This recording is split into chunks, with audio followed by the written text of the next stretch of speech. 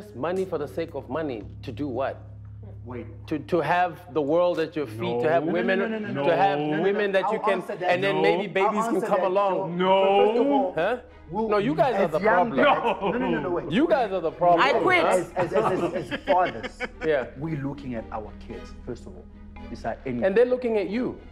Wait, we come after, but at least we're providing for our kids. So when we speak about money, we're looking at a bigger picture.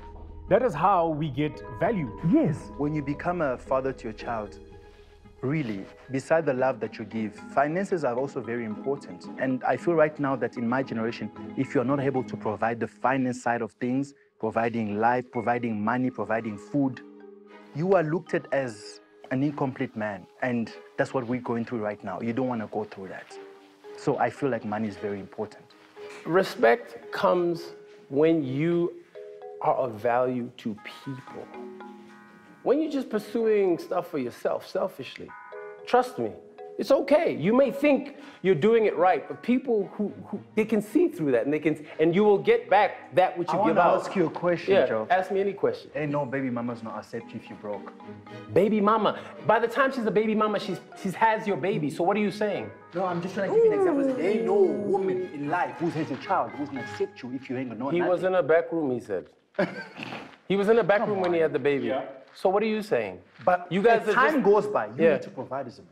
I was kind of taken aback to say, this is actually something that is true. And we have a crisis in the country. We have a crisis of, gender-based dynamics and gender-based power dynamics.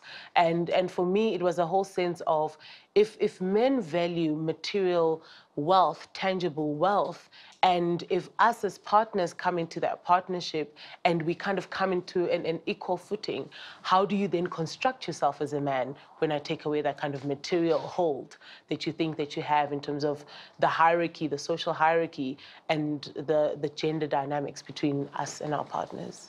Would you agree, Sonia? I saw you nodding your head, or you disagree? Look, I mean, your circumstances were different. You're a millionaire, husband, wife. The two of you, you that's guys. The thing. People have said Sonia married for money. I'm like, where, what time? That guy and the salary. No, and a salary, nabereka, I am spanning, at a briefcase, high, I at the salary at the end of the month. Never a BEE, never a tenderpreneur, never a salary.